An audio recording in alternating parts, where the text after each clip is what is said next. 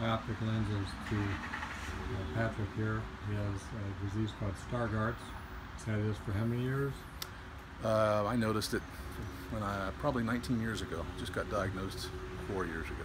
And your vision has been about 2200 or That's so? right. That's right.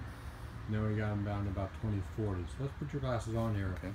and look outside and see what's your. That's awesome. So there's a sign across the street for a restaurant that I never would have a prayer of being able to read unless I look through the lens, and it's clearly readable to me as J. Lou.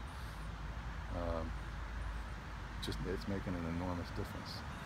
And for me, the toughest thing for me is being able to recognize traffic light colors under distinct weather conditions, usually super sunny days. It's the more difficult one, and depending on what direction I'm heading.